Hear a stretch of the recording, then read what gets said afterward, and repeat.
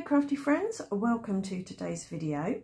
In today's video I am going to make this card, a birthday card that I created with a stamp and coordinating die.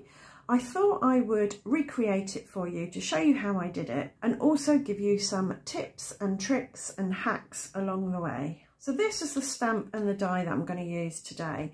It says happy birthday to an amazing person. It's a silicone stamp that came from a relatively cheap set that I bought on Amazon. It was the stamp and the die set together. The first thing I'm going to do is make a jig, and I'm going to cut the die cut from smooth white cardstock.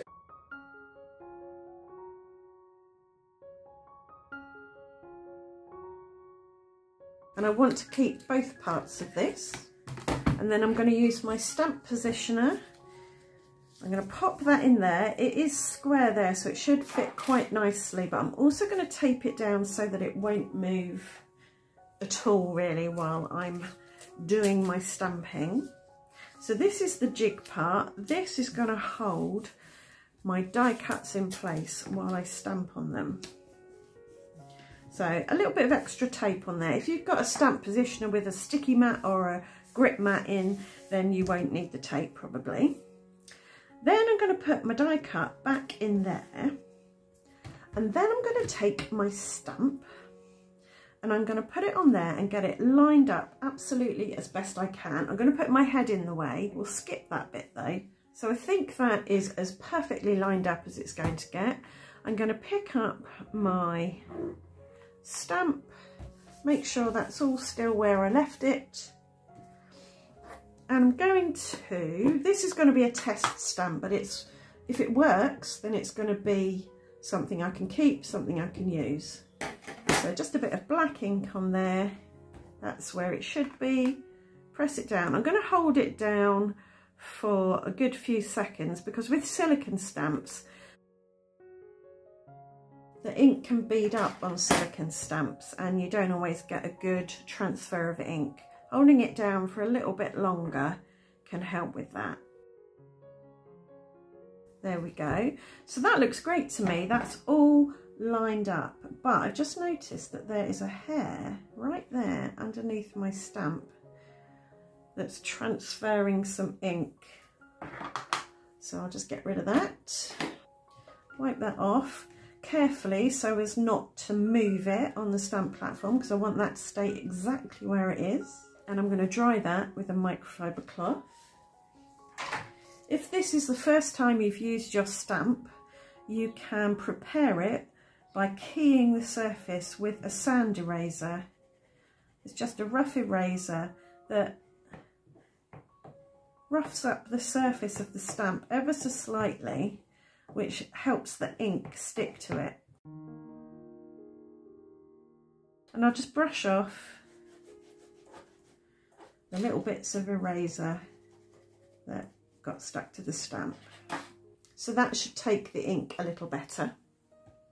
So without moving the jig, although it doesn't matter because it's square, you can just push it back into the corner if you do move it, I'm going to remove my stamp.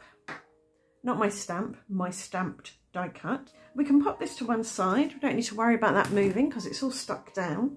The next thing I'm going to do is cut 7 more of these die cuts because I want a rainbow of die cuts as well as a black die cut, a black inked die cut. So I'm going to just cut 7, then I'll come back to you. So now I've got 7 die cuts ready to stamp on.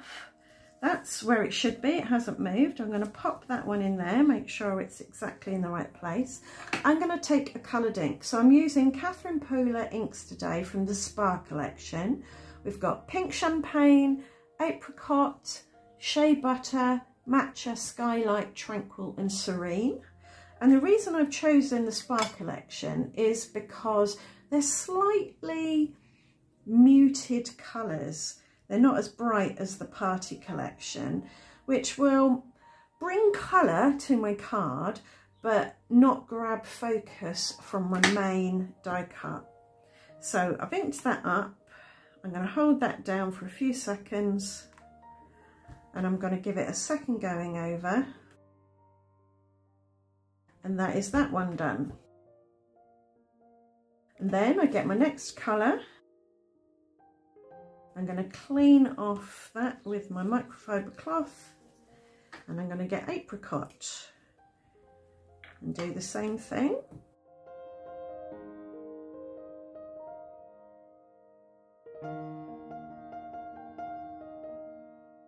Now with these inks, they can sometimes look a bit blotchy when you first stamp them, but after a few minutes they smooth out beautifully. They're really lovely like that. It's a kind of magic really, I think. So I'm going to do the rest of my colours and come back when I've got all my die cuts coloured. So here we are, all of my sentiments are stamped perfectly in the same place on all of my die cuts, because I used the jig to position each die cut and then stamped it. So that's a really quick and easy way of doing multiple die cuts. You're not doing a stamp and then trying to line up the die perfectly every time. You die cut a jig, you pop your die cuts in the jig, and then you can stamp, stamp, stamp as many as you like. You can go on for hundreds and hundreds if you want. So while I have got my die cut machine out, I'm going to die cut some other bits.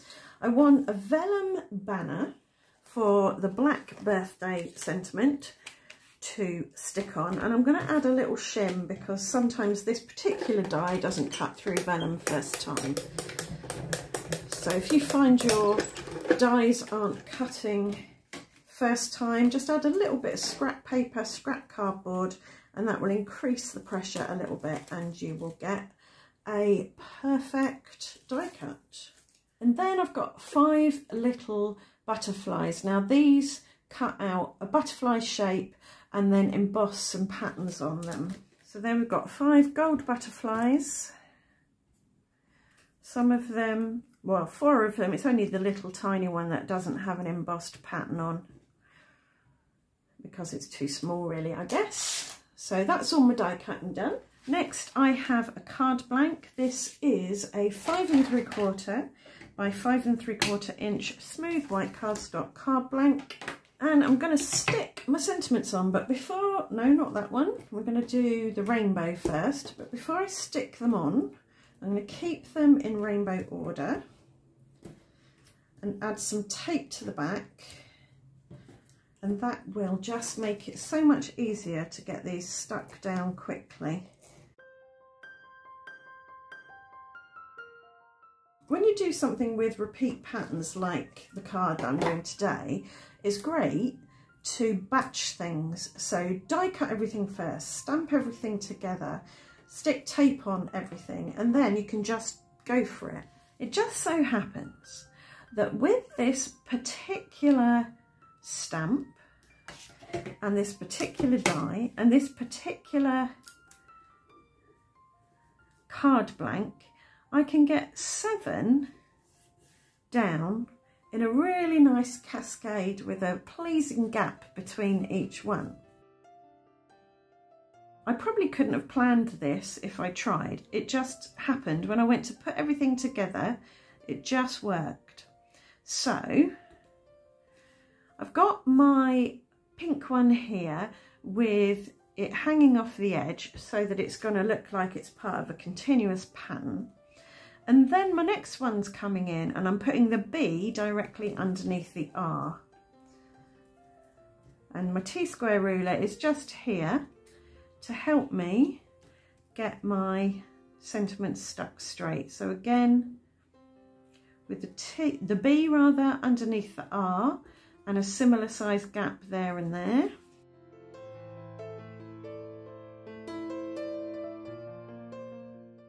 I missed out the orange. I didn't keep them in alphabetical order. Not alphabetical, rainbow order. Doesn't matter that it's messing up the top of the card, because I'm just going to stick that straight on top. Right, B under the R. A little gap, not too big. So that's red, orange, yellow. You'd think I'd know my rainbow order, being an ex-science teacher.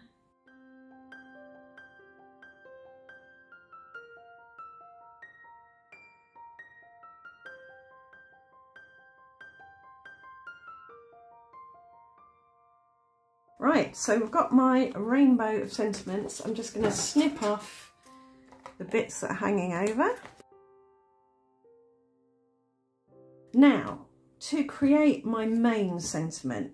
So these are quite light and muted, but this is quite bold. So this is the focal point. I'm going to use some foam strips behind this sentiment, like that, and add that to the vellum banner. So again, the vellum is there to mute down what's behind the focal point so that it helps the focal point stand out. And now I can put some tape on the back because that'll be hidden by the main sentiment, and get my T-square ruler again, just line that up nicely. So the vellum and the foam help make this one the focal point. They help tell your eye where to look, because the black is very bold against these more muted colours, and the dimension there says, look at me.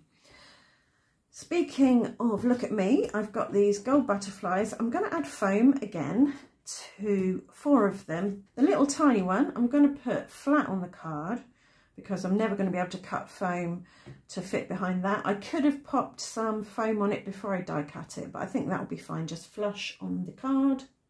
And now what am I looking for? These. I knew they were somewhere. And I'm going to cut some little bits to fit behind the wings of my butterfly. So this big one can have these long ones. And that's another tip. I think if you want small bits of foam, cut them while they're still on the backing rather than after you've taken them off. They won't stick to your scissors or your craft knife that way. And then I'm going to take all the bits off, all the release paper. And again, having these butterflies clustered around this black sentiment is saying, this is the focal point, look at me. I know it's all busy, but look at me. So I think I will actually put that one flush as well. Get a bit of glue out and we can dip them in.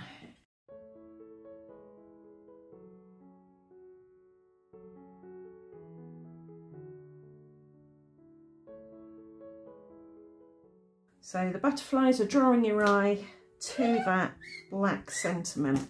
I might see if I can move this one over slightly. Oh, I think I want to bring it in a bit more. Not so there, yeah. I think we'll do that.